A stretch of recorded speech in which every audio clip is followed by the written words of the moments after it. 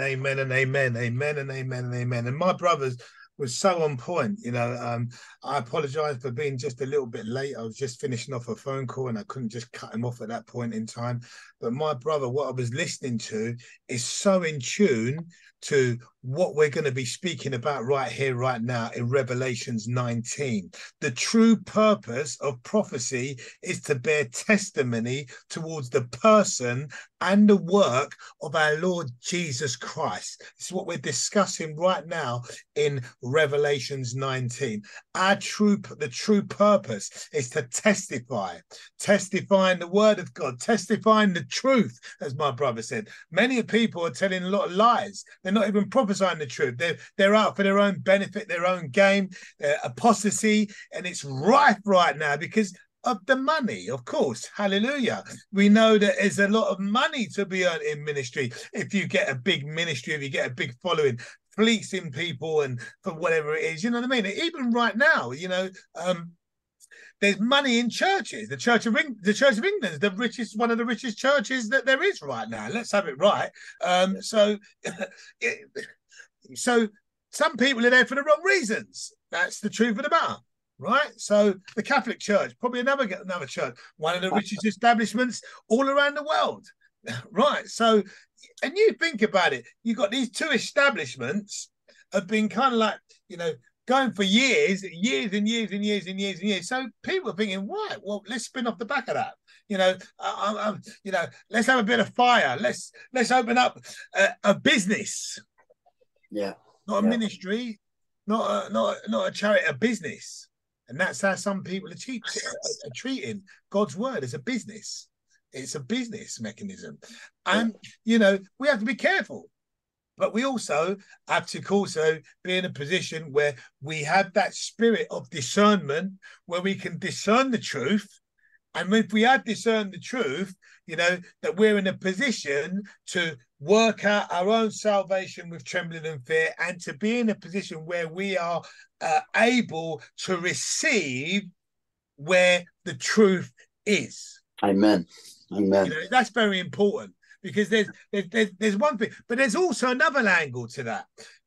In terms of placement, sometimes we have to go through a place where God is producing perseverance and patience within our character. So it's all well and good. We might see there's no perfect church, so we need to understand that there is no perfect church. So if we're going looking for a perfect church, we're going to be severely disappointed. Number one, because we're all flawed human beings, number one, and we all fall short of the glory of God. Even pastors, Christians, fall short of the glory of God. So if we're looking for this perfect church, we are going to be in a place where we're going to be severely disappointed. But how can we make a difference? How can we shine our light in dark places, even in the church? Hallelujah. That's what God wants us to do. And he has a plan and purpose for each and every single one of you. So Nadia, would you like to kick off tonight with Revelations 19 verses 1 to 10? And let's get moving. After this, I heard what seemed to be the loud voice of a great multitude in heaven crying out, Hallelujah, salvation and glory and power belong to our God. His judgments are true and just, for he has judged the great prostitute who corrupted the earth with her immorality, and has avenged on her the blood of his servants. Once more they cried out, Hallelujah! The smoke from her goes up for ever and ever.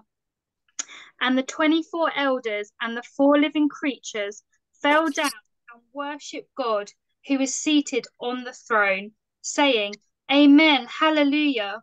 And from the throne came a voice saying, Praise our God, all you his servants, you who fear him, small and great. Then I heard what seemed to be the voice of a great multitude, like the roar of many waters, and like the sound of mighty peals of thunder, crying out, Hallelujah, for the Lord our God, the Almighty reigns. Let us rejoice and exult and give him glory, for the marriage of the Lamb has come, and his bride has made herself ready. It was granted her to clothe herself with fine linen, bright and pure. Do I carry on? Yeah, yeah. You carry on just to one more verse there. To 9. 9. No, to go to 10. Okay. For the fine linen is the righteous deeds of the saints. And the angel said to me, write this, blessed are those who are invited to the marriage supper of the Lamb. And he said to me, these are the true words of God. Then I fell down at his feet to worship him, but he said to me, you must not do that. I am a fellow servant with you and your brothers who hold to the testimony of Jesus. Worship God, for the testimony of Jesus is the spirit of prophecy. Amen. Very powerful stuff. We should be rejoicing. Hallelujah. Just like John, rejoicing in heaven over Babylon's fall, because we know it's coming. We also know that Jesus is coming. You see, John next hears the sound of that great multitude in heaven praising God for the righteous punishment of the falling of Babylon. Babylon is gonna fall. Hallelujah. It talks about the great white hall, which we discussed, and the 24 elders and the 4 cherubim worshipping God and justifying him for what he has done. Hallelujah.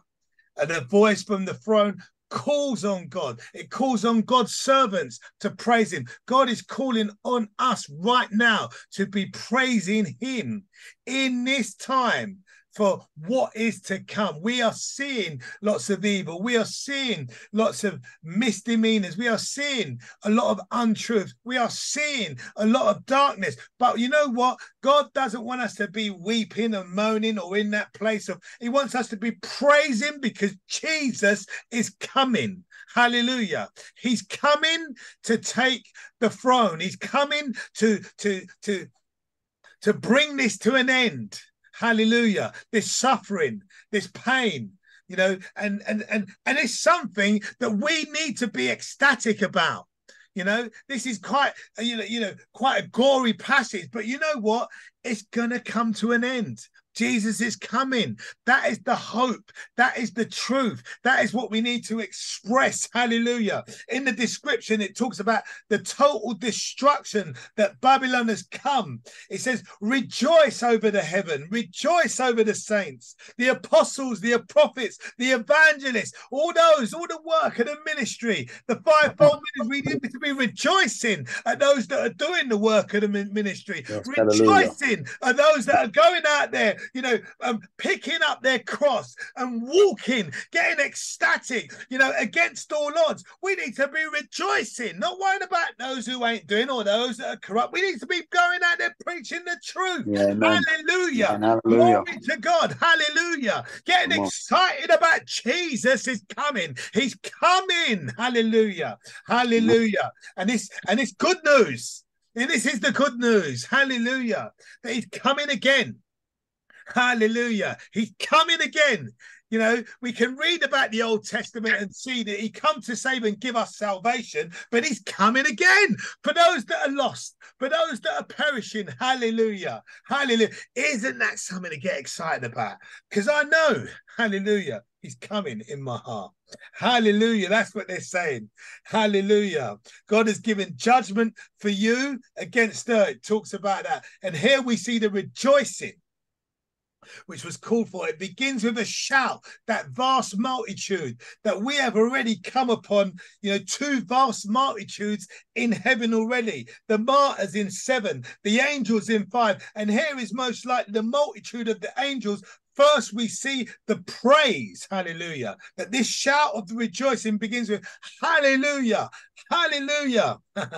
Very common word in religious vocabulary. If you're not shouting hallelujah when you're in church on a Sunday, if you're not shouting hallelujah right now, hallelujah, I command you, hallelujah, to be going out, to singing hallelujah, hallelujah, praising God. I remember when my wife met me, the girls girls used to say, what are you doing hanging around with him, man? He goes around saying hallelujah, preaching the gospel like a lunatic in the streets of Luton. Radical, come on. Hallelujah. You know what I mean? That's who he is. You sure he's all right? Do you know what I mean? Hallelujah.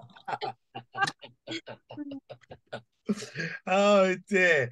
But we got to look at the only time it appears in scripture is on the 4 occasions in this chapter. Like Hosanna, it's one of the few Hebrew words which have established themselves in ordinary religious language. It came to be so well known, and even the simplest member of the church, through its special use, has a response of praise, particularly in Easter worship. Hallelujah literally means praise God. It derived from halal, not the meat.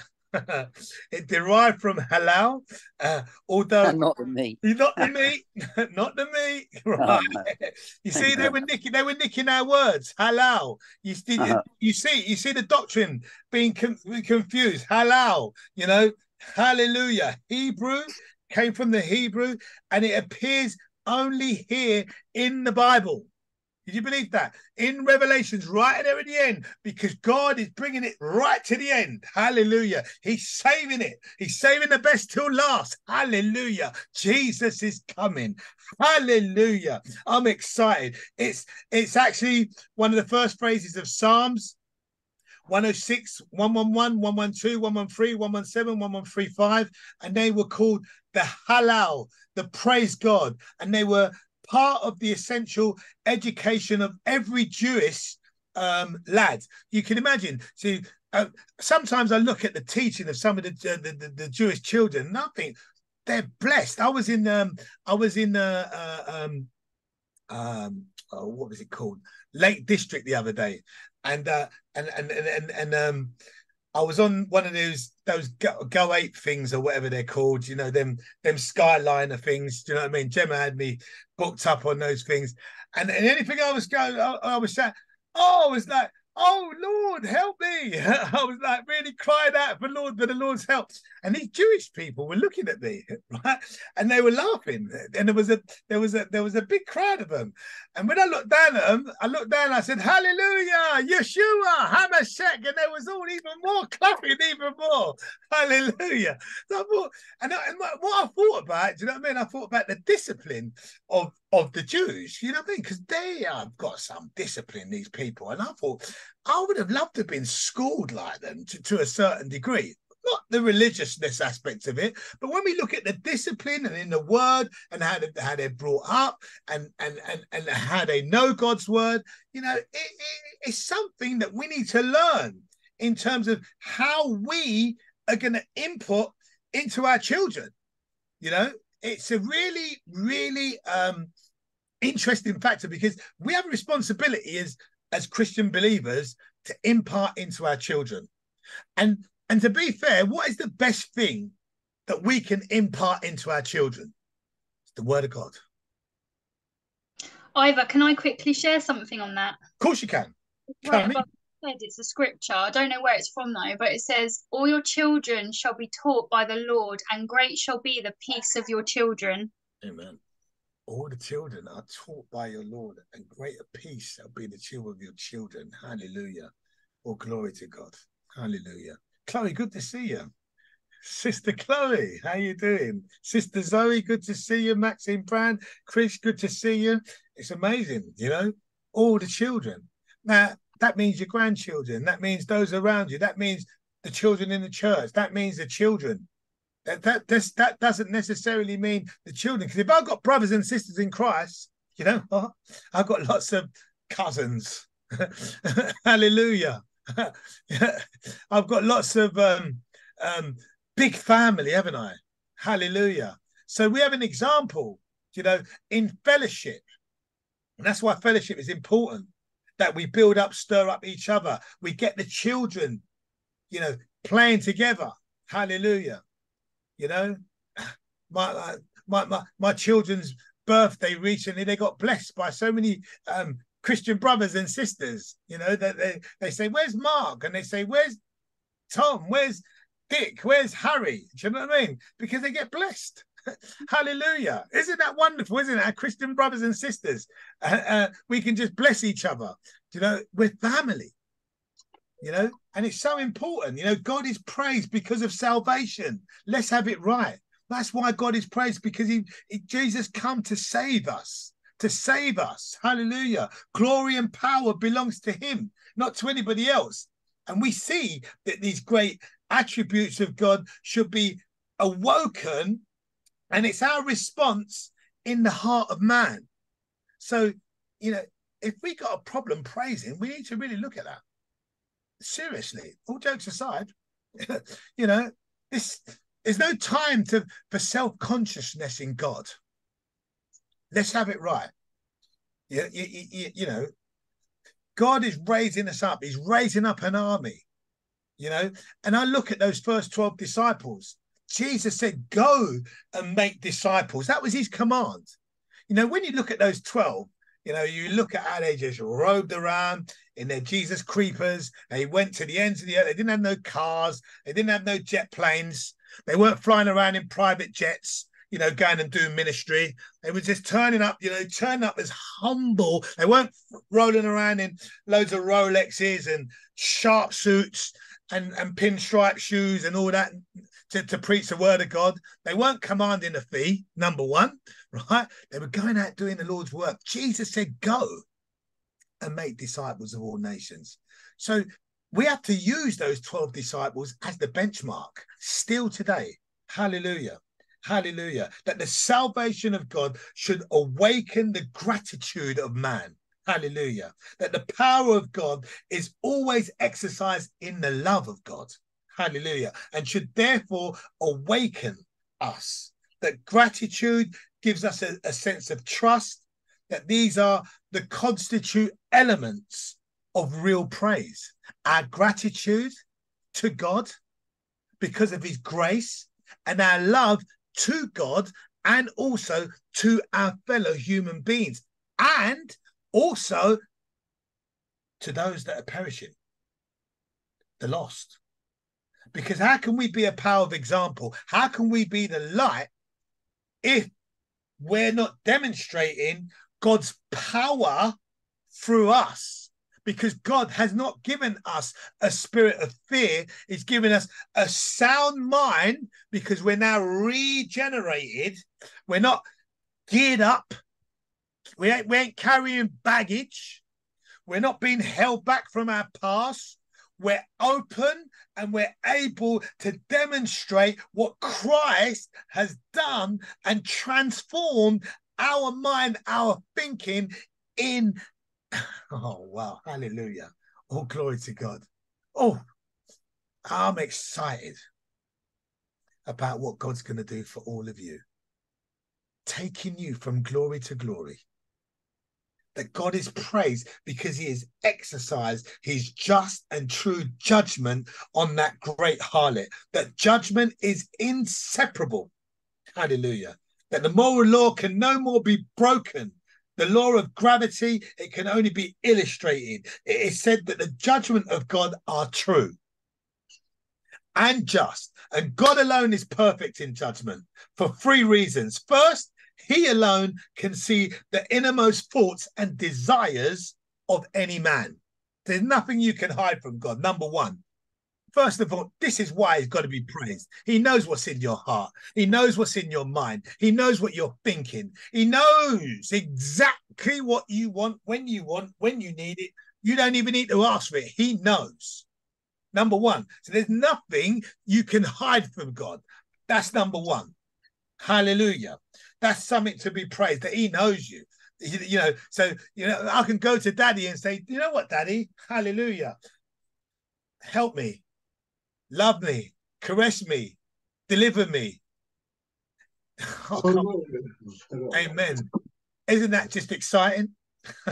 Second, he alone has that purity which can judge without prejudice. He alone has the wisdom to find the right judgment and the power to apply it. That we see the great harlot is judged because why? She corrupted the world. The worst of all sins is to teach others to what? Can't hear anyone. Sin. The worst. Thank you very much. The worst of all sin is to teach others to sin. Amen. Does that ring any bells around active addiction, folks? Just a little bit. Just a little bit. Thank God we're not there today, eh? Praise God. So that's something to give God praise. Amen. Being afflicted by your own addiction, being afflicted knowing that you're willfully doing something that you cannot stop doing. Powerless. They talk about it in our program. The powerlessness. And only God can release you from that. I know for me, when I got down on my hands and knees and asked God to come into my life and take this cup away, that cup of heroin and crack that I was using every day, heroin, crack, gin, and everything else. And I said, I can't go on no more. I was instantly healed from the obsession to use. Instantly. Not only was I instantly healed from the obsession to use, I had further instructions as to what to do next, was to go and see a man and seek some help.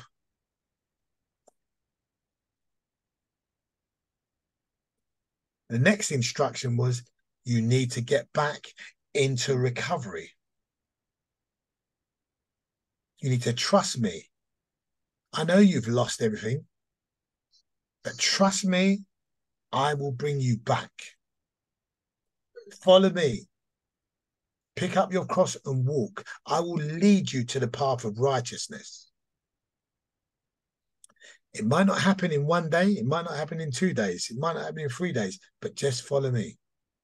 The Bible says, come to me, all those who are weary and heavy laden, and I will give you rest. There's nothing that's too much for the God that we serve. I don't care how much drugs you're using. I don't care how much heroin you've used. I don't care what past you come from. I don't care what background you come from. There is nothing that is too much for our God. Nothing. And if you're sincerely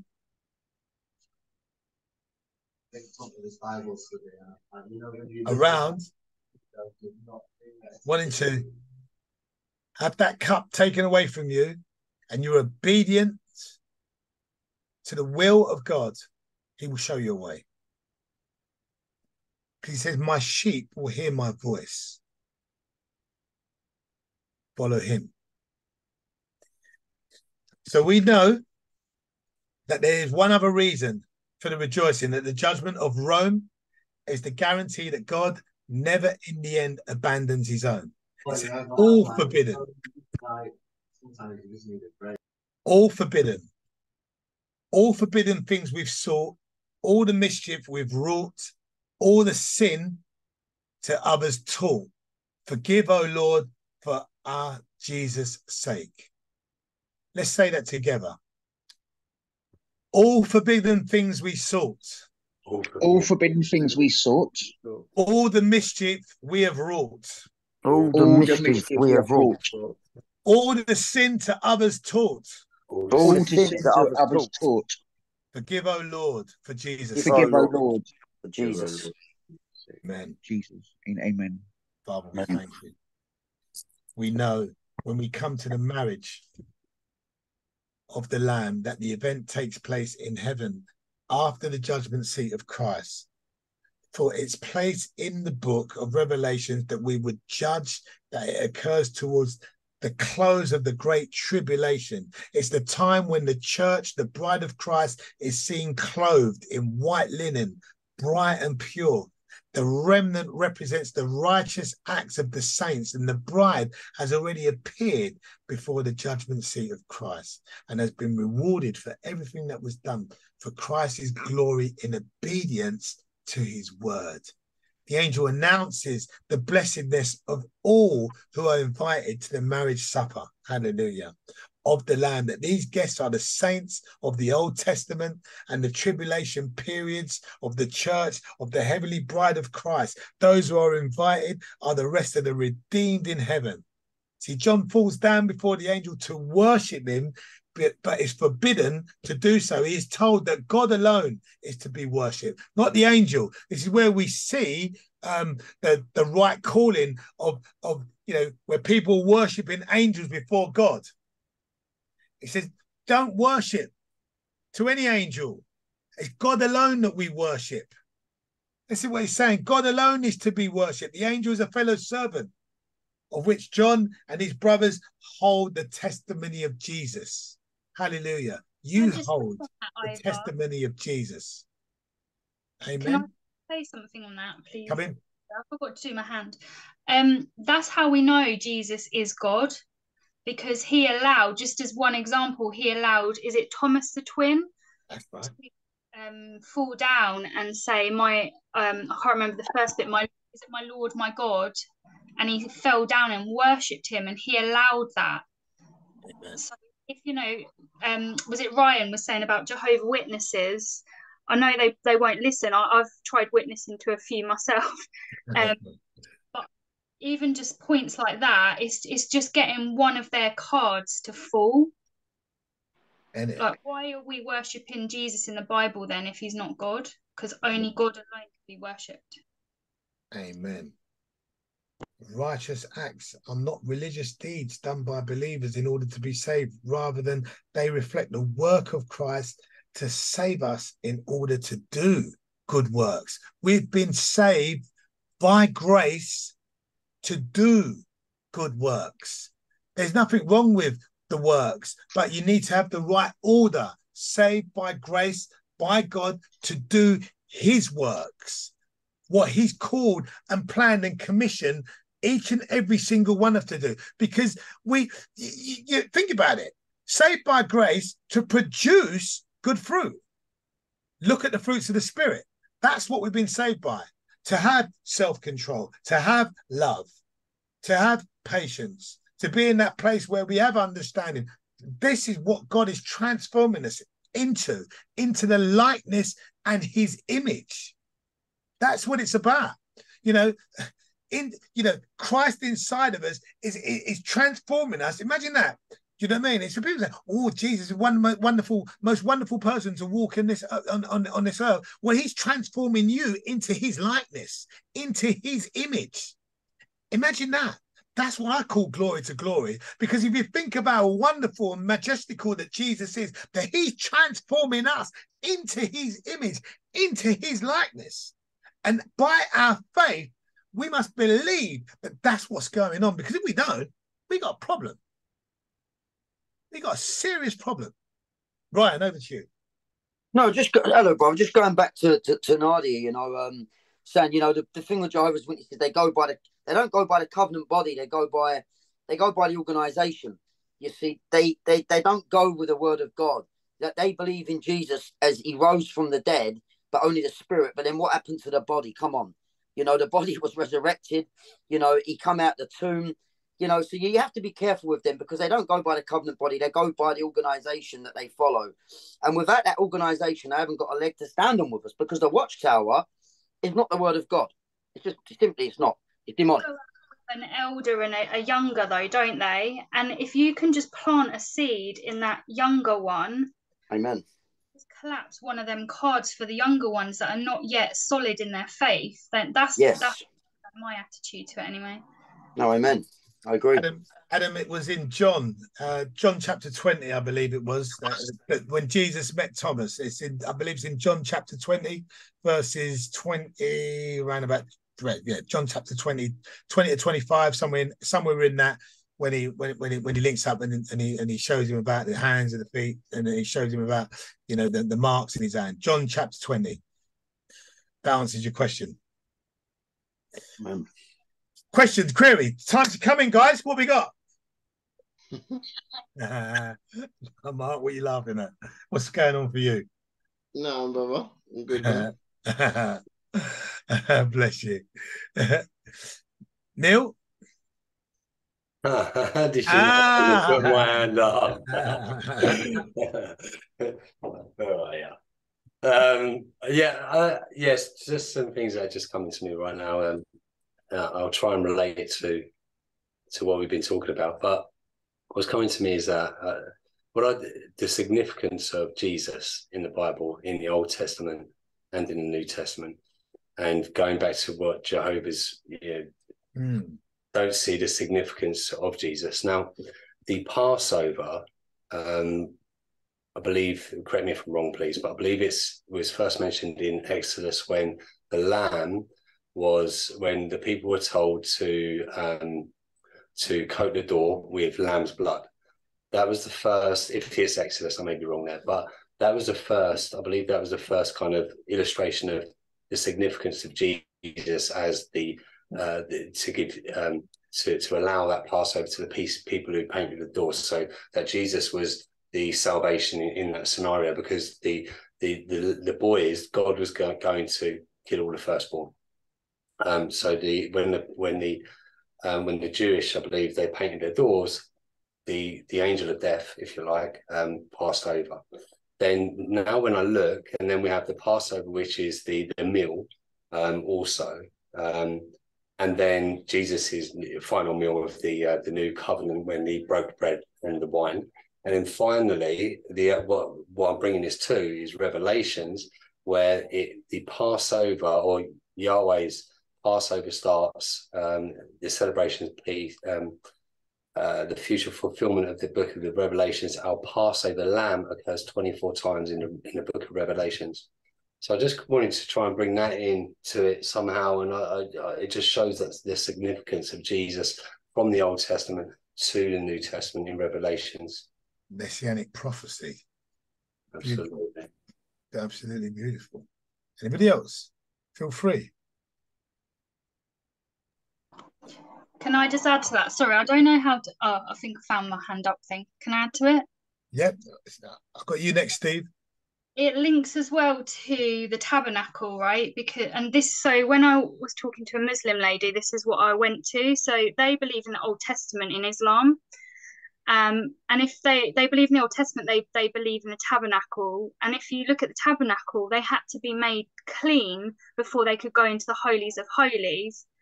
So then we can link that to Jesus as well, because they always say we don't need intercession. But Jesus, we need intercession to be made clean, to get to heaven, to get to God, because he's holy. He's the Holy of Holies. Amen. That links as well. Very powerful. Excellent. Beautiful. Steve? You're muted.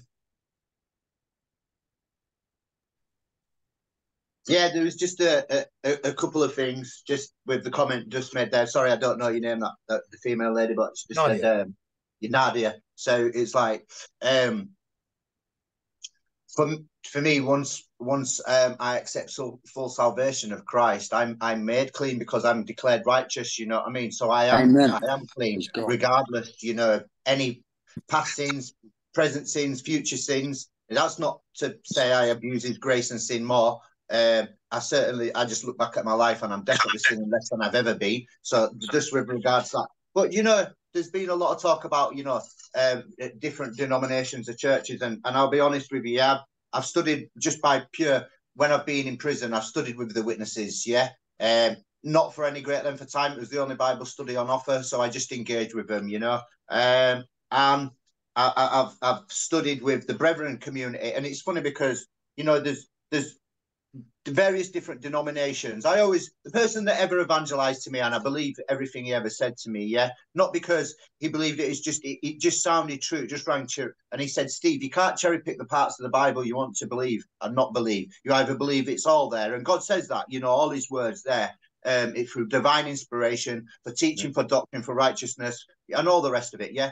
So that rang true with me, you know, the guy that evangelized to me. And there's various different denominations, and they'll say this doesn't apply, that doesn't apply, you know, and they cherry pick the parts. And it isn't just witnesses. There's other denominations out there that do the self same thing. And I've been in the company of a couple of different types, and you know, I can become a bit argumentative, but at the end of the day,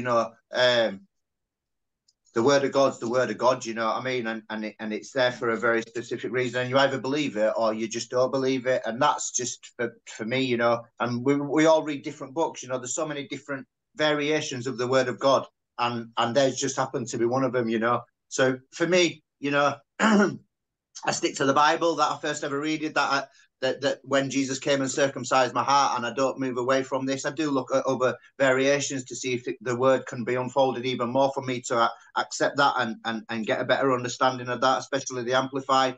But yeah, I try not to argue with other people of other denominations, you know what I mean? I just let the Spirit work through me through truth, you know what I mean? And I find that's just a better way to interact with people, you know what I mean? I agree with that. That's beautiful. And somebody said to me, which I heard one day, when you get to heaven, you might be very surprised. Yeah. Yeah. That's what somebody said to me one day. And I had to sit down and really ponder on that one. I thought, wow. Do you know what I mean? Yeah. But this is why, and I like what you said, Steve, this is why we still need to be in a position where individually we're not being tossed and swayed by these other doctrines or not being swayed by what's not the truth. Yeah. It's funny you should say that, Ivor. I'll just come back with this. I was talking to another brother today, and it's funny because we were talking about. Sorry, it was unmuted. Oh, sorry. I mean, I don't believe in coincidences, just God instances. But I was just sharing that with another brother today. You know, I lost my identity in Christ from a very young age. But I was a child then; I didn't know. And it's easy to see that how people in the world lose their identity and they go from this thing to this thing. And you know, the one thing that come up in a conversation today, that if you don't stand for the truth, you will fall for anything, and that is so true in the world today. You know. That's really true, particularly in a place where you know, like you say, there's so many different books, there's so many different dominations. We've got access now. You know, we've got access to a wealth of information. So it's important for each and every individual not just to take what, you know, the pastor says or the preacher says or what he says or what that denomination says. It's what God says to you. Yeah, that's really important. It's what God says to you through the power of the Holy Spirit. Yeah. Amen. Amen. Neil, over to you. Okay, thank you, Ivor. I'll try and do this as quick as I can. So just two things to raise. First one was what Nadia said off the back of that. So in the Quran, Muhammad refers to Jesus. Jesus was a spirit, or more correctly, a soul created by God, brought by Gabriel, a mighty angel of God, who breathed into Mary. We blew into her womb, and so on and so forth. That's in the Quran. Now, so Jesus is the breath. So what is the breath? If we look at John, in the beginning was the Word, and the Word was with God, and the Word was God. So Jesus is the Word. So that's the Quran element there. And then Ivor, what you were saying about the denominations and how important it is to just be in our own salvation as well, or to be in our own salvation, is if we look at Ephesians 4:4, it says that that there is one body and one spirit, just as you were called to one hope, and when you were called one Lord, one faith, one baptism, one God, one Father of all. So effectively, my understanding is that when Jesus comes back, there will be no denominations. There will be one church, one body in Christ. Amen. And, you know, guess what? A load of Muslims are going to be saved as well. Yeah. Amen. Amen. Gemma. Oh, it doesn't matter now. I always thought I just had to Google it because I always thought that Jehovah's Witnesses was like a whole different religion. And Mormonism, I thought that was a separate religion, but apparently they are classed as Christians, but they just don't believe in the Trinity. So yeah, I was just a bit confused, but I'm here now. I would say they are a different religion because they don't believe Jesus is who he says he is in the scriptures. And they've omitted some of the scriptures as well. Yeah, apparently they class themselves as Christians, so that's what Google says. But I don't know. I only found out today that Catholics are Christians. Yeah, I knew there was another one. Class themselves as And Christians. they even knock on your door like a devil. I'm telling you. I'm telling you, that knock, they've got a specific knock on that door. That's the wolf when they get on your door, I'm telling you, you know. But the Trinity, going back to the Trinity's not really in the Bible, you see. No, In Deuteronomy 6 verse 4, it says the word of God is a compound unity. Yeah. So that's like Ivor and Gemma being married with 2 children. They become one. Just like Jesus said, me and my Father are one. And that's something we need to get correct, because the Catholics have made that word up in their denomination. So we have to really go back to the Bible. It doesn't mention that. It says it's a word, it's a compound unity. So we're all together, we're all one in Christ. Amen. Amen. Amen. We're getting some. Chloe, how you doing? Yeah. Yeah, I'm good, thanks. Yeah, just interesting hearing everyone's what everyone's saying about different denominations, because there's some like the Christian church work very closely to the Catholic Church, and I kind of was like praying on this and kind of like, like, is that right? Like, it's kind of the same thing, but not really. But then as I went to Spain, we went to this cathedral, and it's in this museum, and it starts off as Jesus and Jesus's story, and there's paintings, and it's so moving, and it's so like, when you see what Jesus went through and what the disciples were going through, you could really just feel the Holy Spirit. I was really teared up. But like, as I started walking through the museum, it's like everything started to change. Like, as history went on, it's like they just started making their own religion, but still trying to use Jesus's story as kind of the foundation. But it was so distorted, because there was just the Mother Mary being worshipped, and then there's the saints being prayed to. Like, that's not God. We don't need to pray to saints. We don't need to worship Mary. And I'm sure if Mary was there, she'd be like, what are you doing? Don't look at me, look at him. Indeed. Amen. So I think there's like a huge thing of false doctrine, and it's very and it's leading people down the wrong way. But I also think that there's we can't judge every individual in every church. Some people have their personal relationship, but the church as a whole, it's not okay, and it's not right, and it's taking away the relationship to God. Like, they're putting things in between God. You can see that that delusion in it. But reading Paul's letters to the churches, especially Thessalonians, there was such a rebuke to them. He wrote a letter teaching them about the coming of Jesus, about the second coming, giving them warnings about him coming, and then they turned it into, oh, okay, so he's coming anytime now, so we don't need to do anything, we're just going to not work. So, and then Paul comes back with a second letter, and he rebukes them. But when he rebukes them, before he rebukes them, he like sends them his love for them. He makes sure that foundation is set right, is that he loves them, he's for them, he's praying for them, and he always points out something that they're doing good. He like makes sure that's clear as well, and then he goes into like a rebuke, but it's very loving. And then he also finishes it off with God's truth about what God has planned for them. So I think there's a way to go about it, that we really need to point people to Jesus and not denominations, and a relationship with Jesus. Like, even a lot of Christian denominations, especially I feel sometimes the Church of England, it's very political. Like, we like to make it political, and we like to get involved, and we like to get in the way of Christ. So I just think it's important to, if we have a chance to, of course, pray for people that do not have the relationship with Christ, but also to if we can have an opportunity, gently rebuke people as well. Didn't he? In love. In love.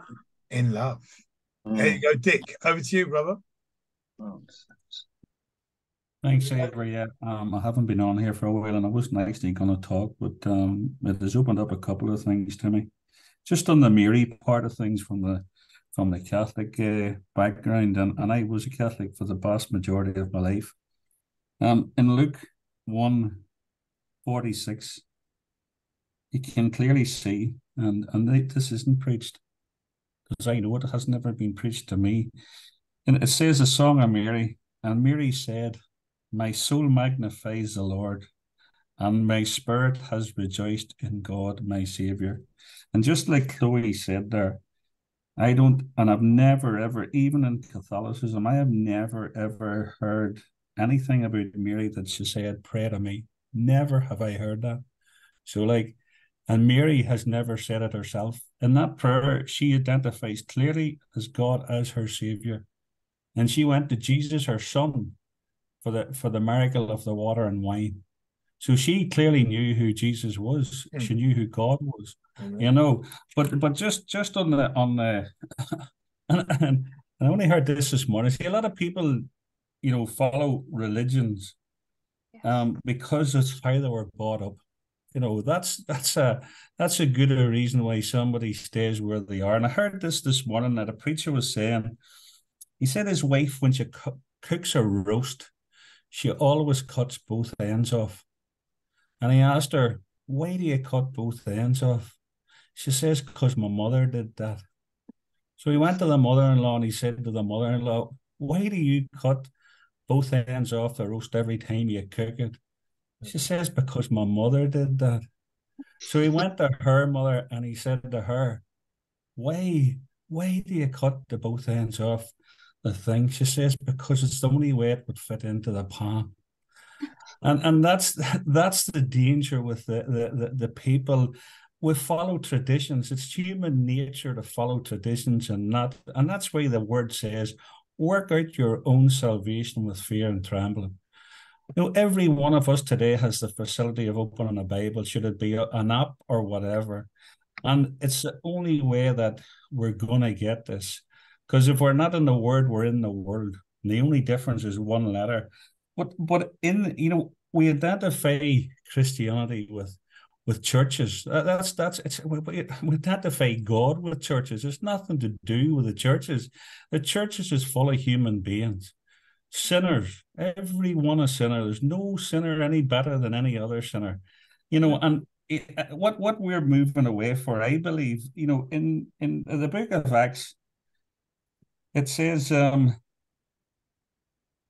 "And they continued steadfastly in the doctrine, in the apostles' doctrine, and in fellowship, in the breaking of bread, and in prayers." And then further down, "So continuing daily with one accord in the temple, and breaking bread from house to house, they ate their food with gladness and simplicity of heart, praising God and having favor with all these people." I don't know too many churches today, folks, that are doing this, because I believe we've all moved away from the doctrine of the apostles, you know, and it's clear to be seen that that's what's happening. And then people are wondering, how many churches do you know that even in the church, they're of one accord? "Oh, I don't like what she said, and I don't like what he said." That's what it is. We're not of one accord. And if I don't like what I hear here, I'll go down the road and I'll find another one that says, you know, that suits me. You know, we're not following the doctrine of the apostles and fellowship. I believe, this is just me, and I could look at Jehovah's Witnesses. I can look at one thing I'll say about Jehovah's Witness. At least they're going out to preach what they believe to be right, 2 by 2. How many of us are doing it? How many of us, I'm putting my hands up and telling you I'm not. And that's me being totally honest. And that's not what I'm asked to do. I'm asked to go out and make disciples of the whole world, not to make Christians, to make disciples. And if I make another person or help to make another person a disciple, they'll make somebody disciple. Because what we have today is a lot of Christians and not many disciples. And you know, the word tells us not everyone who says, Lord, Lord, will enter the kingdom of heaven. So that's something that we have to be very, very careful about. That, you know, Charles Spurgeon talks about presumption. We presume, you know, presume nothing. But David Pawson said, I will say, I am saved the day I enter the kingdom of heaven. He says, no one will shout it louder than me. Because then he says, I know I am home. And I'll leave it at that, folks. Thanks for letting me share, Eamon. Sorry for taking it up. Amen to that. And that's that's really, you know, where the starting point is. Has to go back to the 12. Jesus said, go and make disciples. He didn't say go and make churches. What church? You know, as Chloe said, you know, we've already seen it. The church lukewarm, you know, we've seen what's going to come. It's got a lot to answer for, but why are we keeping our eyes on the building and also the individuals? We need to keep our eyes on ourselves, pick up our own cross and do what the word of God says in obedience instead of watching what other people are doing. Do you know what I mean? That's the truth of the matter. This is the fault of the relationship between God and his people as a marriage. Goes far back as the Old Testament.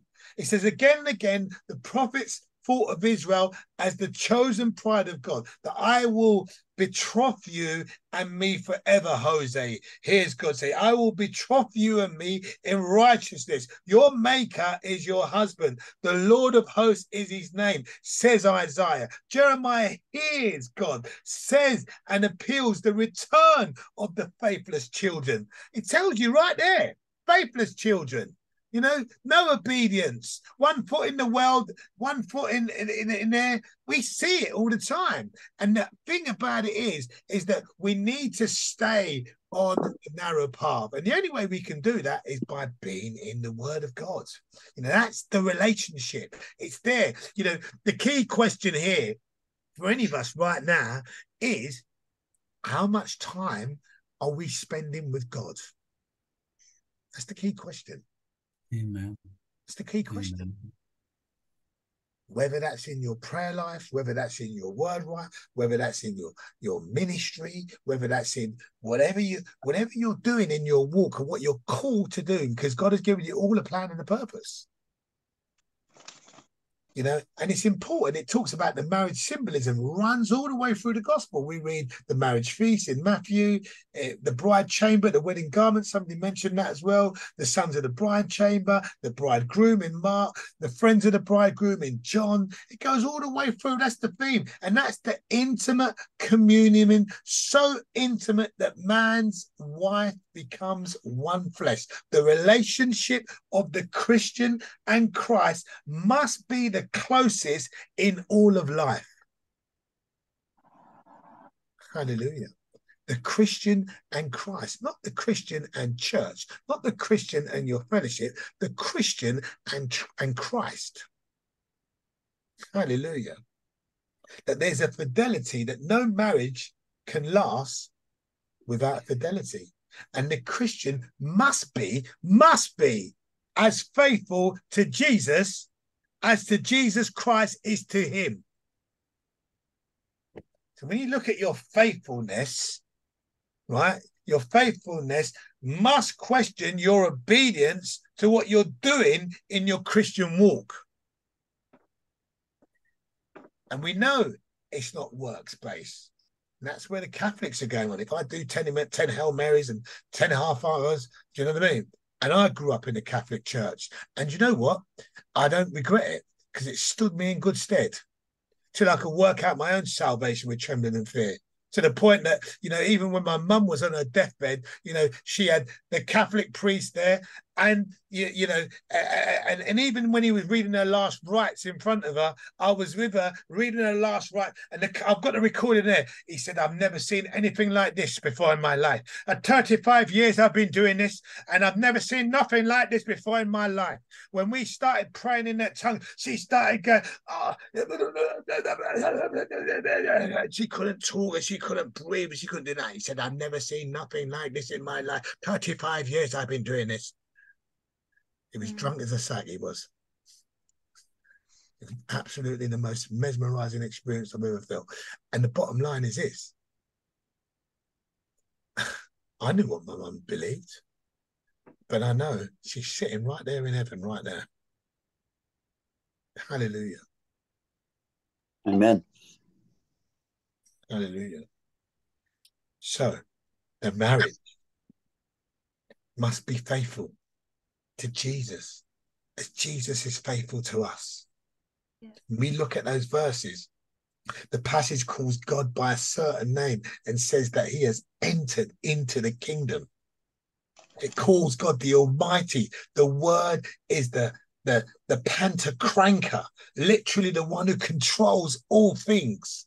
The significant thing about the great word is that it occurs 10 times in the New Testament, once in the Old Testament. And when we see and we go back, we look at follows the praise from the 24 elders and the 4 living creatures. The 24 elders were prominent because we saw that the 24 elders represent the 12 patriots and the 12 what?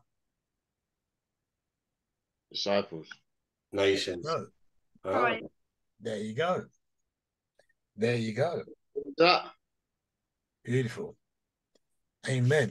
Okay, guys, let's finish the last part. Who's going to read 11 right the way to the end? Ryan, is that you? Ryan? I was coming in to speak on what Dick was said. That was all, man. You know, coming in, brother.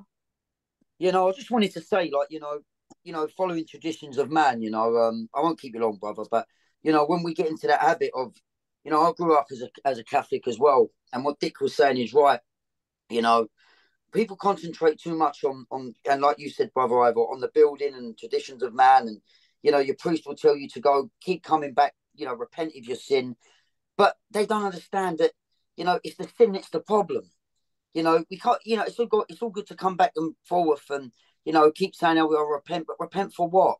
You know, do we choose to stay in the sin? Because Jesus says, hate you. Jesus said, the Bible says, hate your sin. And Jesus said, sin no more. You know, we've all got sins in our life. Nobody's perfect. But if we don't hate our sin, how can we know what God wants for our lives? If we stay in that sin and we you know, that person in the church is, you know, telling us, that priest is telling us as drunk as a skunk, as you say, no, it's okay to sin, but come and repent every week. Pointless. And I just feel like we have to do our best to remove the sin in us, because that sin is what's causing us to stumble every time, you know. But God bless you, brother. Bless. Jaron, is that you coming in to read? Go on, fire away, brother. Oh, brilliant. Revelation 19:11, the rider on the white horse. I saw heaven standing open, and there before me was a white horse, whose rider is called Faithful and True. With justice he judges and makes war.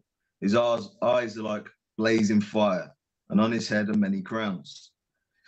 He has a name written on him that no one knows but he himself. He is dressed in a robe dipped in blood, and his name is the Word of God. The armies of heaven were following him, riding on white and clean. Out of his mouth comes a sharp sword with which to strike down nations. He will rule them with an iron scepter.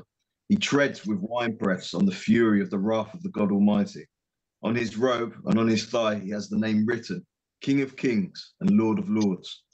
And I saw an angel standing in the sun who cried in a loud voice to all the birds flying in midair, come gather together for the great supper of God, so that you may eat the flesh of kings, generals, and mighty men, of horses and their riders, and of the flesh of all people, free and slave, small and great. I then saw beasts and the kings of the earth and their armies gathered together to make war against the rider on the horse and his army. But the beast was captured, and with him the false prophet who had performed the miraculous signs on his behalf. With these signs he had deluded those who had received the mark of the beast and worshipped his image. The 2 of them were thrown alive into the fiery lake of burning sulfur. The rest of them were killed with the sword that came out of the mouth of the rider on the horse, and all the birds gorged themselves on their flesh. Amen. Amen. Amen. The conquering Christ. Hallelujah. That's the God we serve. The most dramatic moments in Revelation, the emergence of the conquering Christ on the great white horse. What a picture that must look like. Wow. John sees Christ as the conqueror. Who do you see Christ as? Seriously, ask yourself the question. Who do you see Christ as? I mean, this is who John sees Christ. He's the conqueror. He's the man. He's the one. He's the governor. You know, it's a good question to ask yourself, isn't it? Who do you see Christ as? Your friend, your foe, your deliverer? You know, we're Christians. These are questions, you know, you really have to kind of like look at and kind of like really come and like really for like Christ the Savior, you know, the King of Kings, the Lord of Lords. You know, when we're looking at the witnessing and the spirit of prophecy, it's about, you know, what it's intended, you know, is to accept that the words that we're speaking is truth. You know, that Jesus is Lord of Lords, King of Kings. When you're ministering that to somebody else, is that your truth in your heart? You know, he's above King Charles and all the kings of the universe. If you go and tell that to people out there, go and witness that to somebody out there and be truth in your heart and know that you can stand on that truth, that I am an ambassador of the King of Kings, the Lord of Lords. That's who I am. That's who my birthright stands in the name of Jesus. To proclaim that and profess that with faith to other believers, they think you're crazy. But the truth is, that's what we should be proclaiming. That's when God has ministered to you who he is and revealed himself to you, that you can tell people who he is and stand on that truth and that belief. And it doesn't matter who you're ministering to, because the Bible tells you we will preach to God, to nations, kings. It doesn't matter.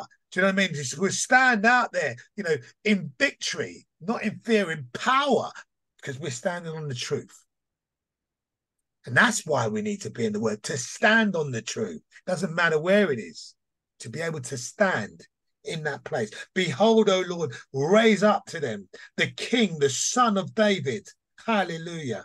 At a time in which thou hast seen God, that he may reign over Israel, and gird him with strength, that he may shatter unrighteous rulers. We're seeing things by rulers of this dark world now. We're seeing lots of stuff that he's going to come to take the throne of all these King of Kings, Lord of Lords, who think they're King of Kings, Lord and Lords, unrighteous rulers of this dark age. Dick, come in. Did I see your hand there, Jonathan? Go up and down before I bring Dick in. Yeah, you did. I mean, I was just going to answer your question about who I see Jesus as. This is only my second meeting. Hi everyone, and I think I'm a bit further behind my brothers and sisters on this call, but yeah, I see Jesus. I'm starting to see Jesus as my savior, and I've been calling out to him a lot the last week. And I went for a walk. I was working today, and I went for a walk in the woods at lunchtime, and I was calling out to Jesus, and then he was walking next to me, and I haven't really experienced that before, and it was yeah. I mean, praise God. Yeah, he's my savior. Yeah, that's what I wanted to say. Beautiful. He's my savior. Confess that with your mouth. That's powerful. You know. I put a question out.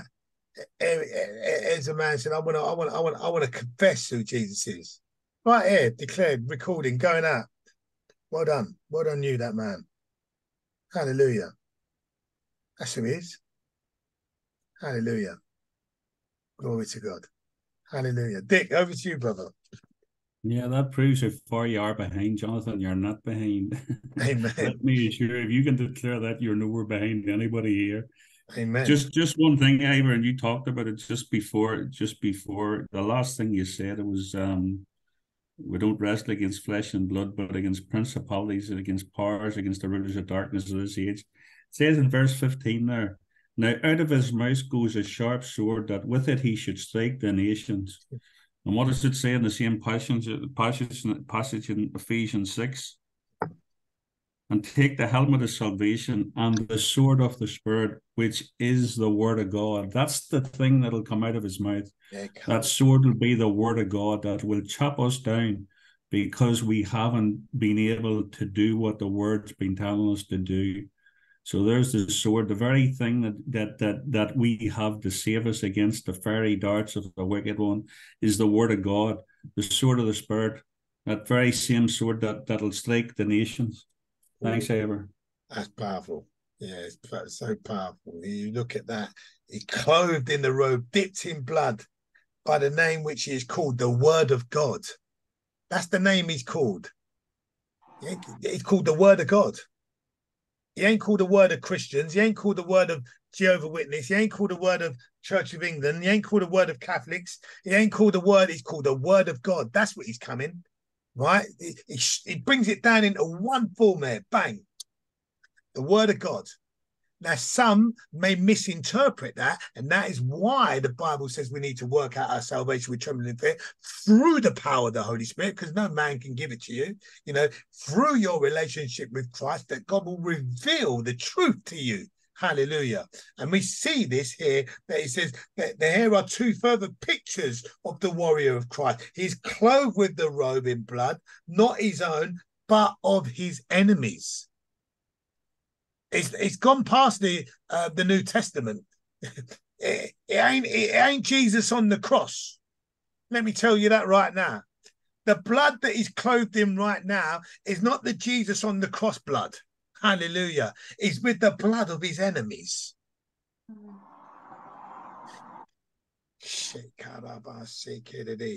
Charles Spurgeon puts it in that he says it's essential to remember that the heavenly leader is this time not the slain one, but the slayer.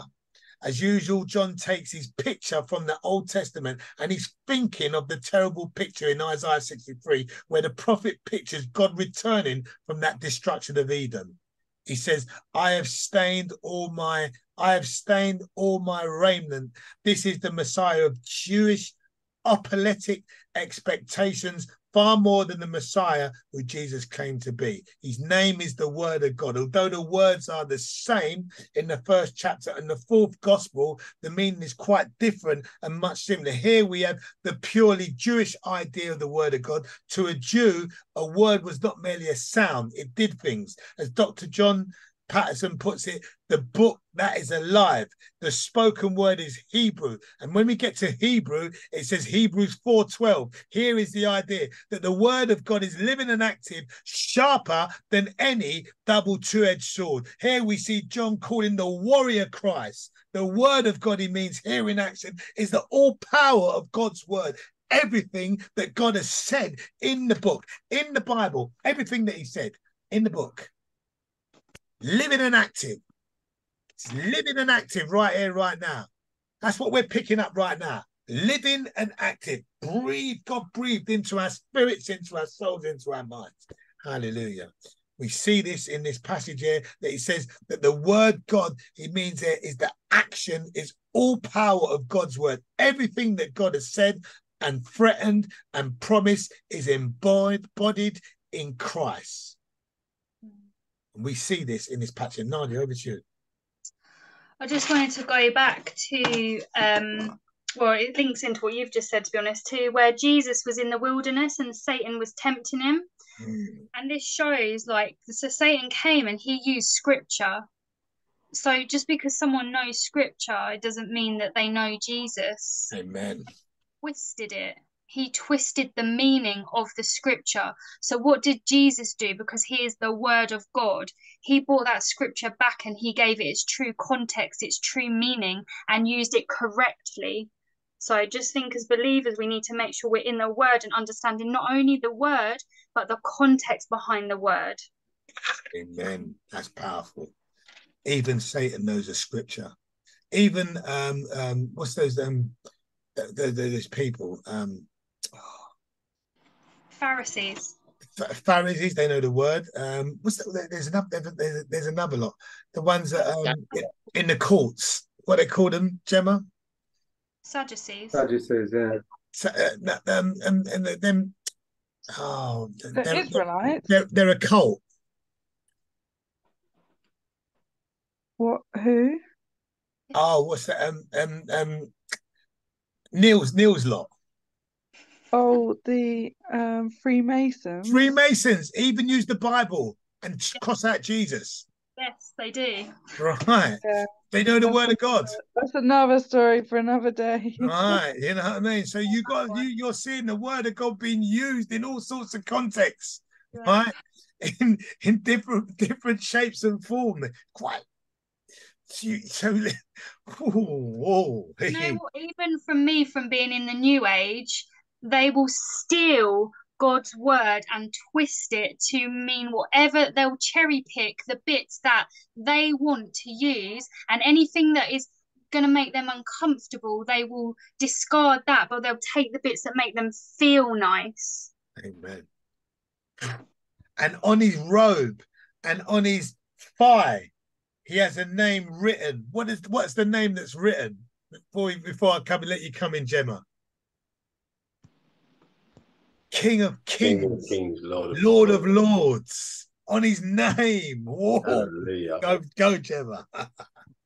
Yes, it is crazy. Everyone wants to bring scripture in. Like, I got in an argument or a debate with a witch like last week, and she was trying to say that there's no scriptures about witchcraft in the Bible, but there's loads about judging people. And I was like, really? I was like, there's so many. And when I started typing them all out to her, like the whole post like got taken down and removed.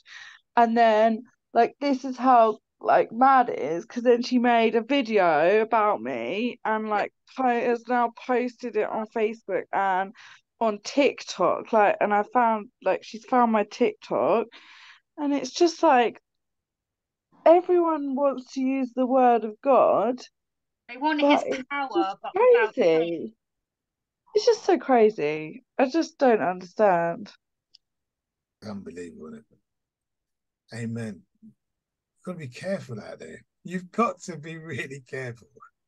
You've got to know, and you've got to be ready, because it's the spirit behind it. The spirit is the spirit behind the spirit. Let's have it right. The spirit behind the spirit knows. Oh, and can I just add that I didn't call her a witch. I personally didn't call her a witch. She's a self-proclaimed witch, so that's what she calls herself. So yeah. Come in, Nadia. Can I just make a point on that? So there's two spirits at work, right? One's a Holy Spirit, one's a false spirit that's going to imitate everything and twist it, invert it. So the Holy Spirit is going to lead us to God's word. It's going to lead us to holiness. It's going to lead us to deny ourselves. As you say, pick up our cross, deny yourself. The false spirit is going to take you to yourself, focusing on yourself as God, take you away from God's word and make it all about your feelings. I just think it's really important to realise that there's these two spirits at play. Amen. It's all about, and that's why we can't get too emotional. Yeah. We can't get too emotional. But there is good news, eh?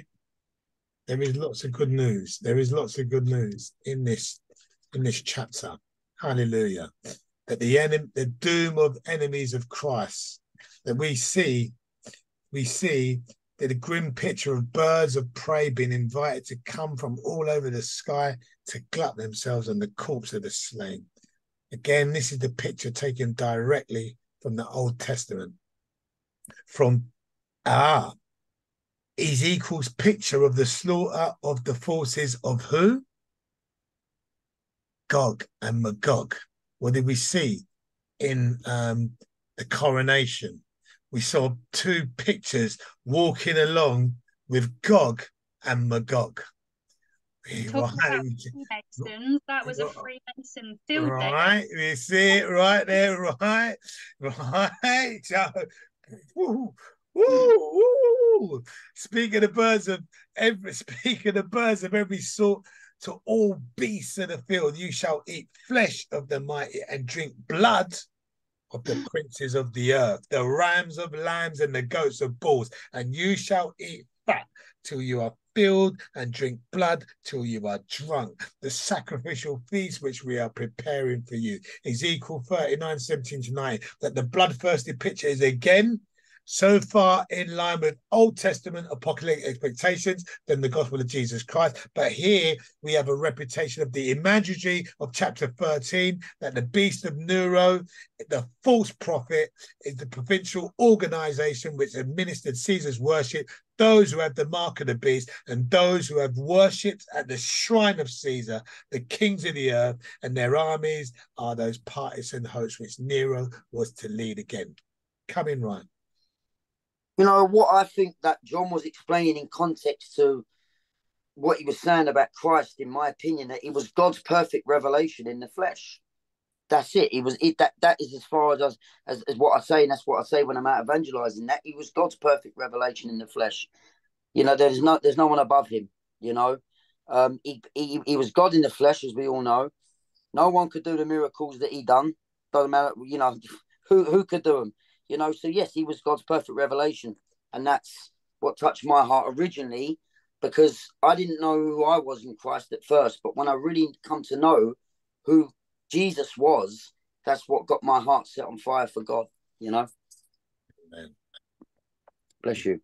He's accompanied by the armies of heaven, dressed in fine linen, riding white horses. These armies are no doubt made up of saints, and they are not required to fight. The Lord Jesus defeats his foes unaided. He doesn't need anyone. From his mouth, he issues a sword. The text explains that this is used to smite the nation. He comes to rule with a rod of iron. Hallelujah. That the great supper of God, the name given to the destruction of God's foes, the vultures are invited to feed on the carcass of those who are slain by the Lord. Hallelujah. All the rest of the rebels are slain by the sword of the Lord, and the birds come to feast on their bodies. This brings an end to the great tribulation. Father, in the name of Jesus, we thank you, Lord, as we just give you glory, honor, and praise for who you are, King of kings, Lord of lords. We thank you, Lord, that we can honor you as we just lift your name up high, as we come before you. Tonight, we see your glory. We come with an expectance to praise you. The Psalms of Solomon, verse 17-23-27 says, he says, behold, O Lord, and raise up to him the King, the Son of David, at the time of which thou seest, O God, that he may reign over Israel thy servant, and gird him with strength, that he may shatter unrighteous rulers, and that he may purge Jerusalem from nations that trample her down to destruction. Wisely, righteously, he shall thrust out sinners from their inheritance, and he shall destroy the pride of the sinner as the potter's vessel. And with a rod of iron he shall break in pieces all their substances. He shall destroy the godless nations with the word of his mouth, and at his rebuke nations shall flee before him, and he shall reprove sinners for the faults of their hearts. Amen. Father, we thank you that you are truth, that we stand on your truth. And Lord, I pray that you continue to help each and every single one of us to continue work out our own salvation in our relationship with you, with trembling and fear, that we shall fear you. Hallelujah. That we shall go in love, the love that you've implanted in us. Lord, in the name of Jesus, we thank you for who you are. We give you all the glory and all the praise. Continue moving us, each and every single one of us, from glory to glory through Christ Jesus, through the power of the Holy Spirit. Continue to sanctify us and renew us in our minds and our hearts. Continue to develop us and equip us, Lord. Let us stay loyal to you. Hallelujah. Let us not stray in the name of Jesus. Father, we thank you, Lord. Hallelujah. That you know our hearts and our minds. Continue to sanctify each and every single one of us as we go and serve you till you come again. In Jesus' mighty name we pray. Amen. Oh, what an interesting study tonight. I want to thank every single one of you guys for your contribution and just for being here. I think it was very, very interesting. We shall be back next week with verse 20, chapter 20. So feel free to, ask the Holy Spirit to kind of like guide you in any truth that you may know. And feel free to check out any things that we've said tonight and go deeper, and maybe something that has come up that you might want to look at. Continue. Hallelujah. And if there's something you don't understand, ask the Holy Spirit to guide you and lead you. May God bless you and may God keep you